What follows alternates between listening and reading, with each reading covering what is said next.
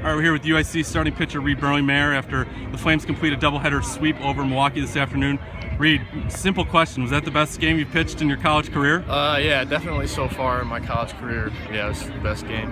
What was working for you today? I think the key for today was just being able to throw all three pitches for strikes. And obviously the defense was phenomenal both games. I mean, Scott, I don't know how many plays he made out there in right, and then our infield's a vacuum. So, I mean, it was phenomenal defense and just being able to throw all three pitches for a strike.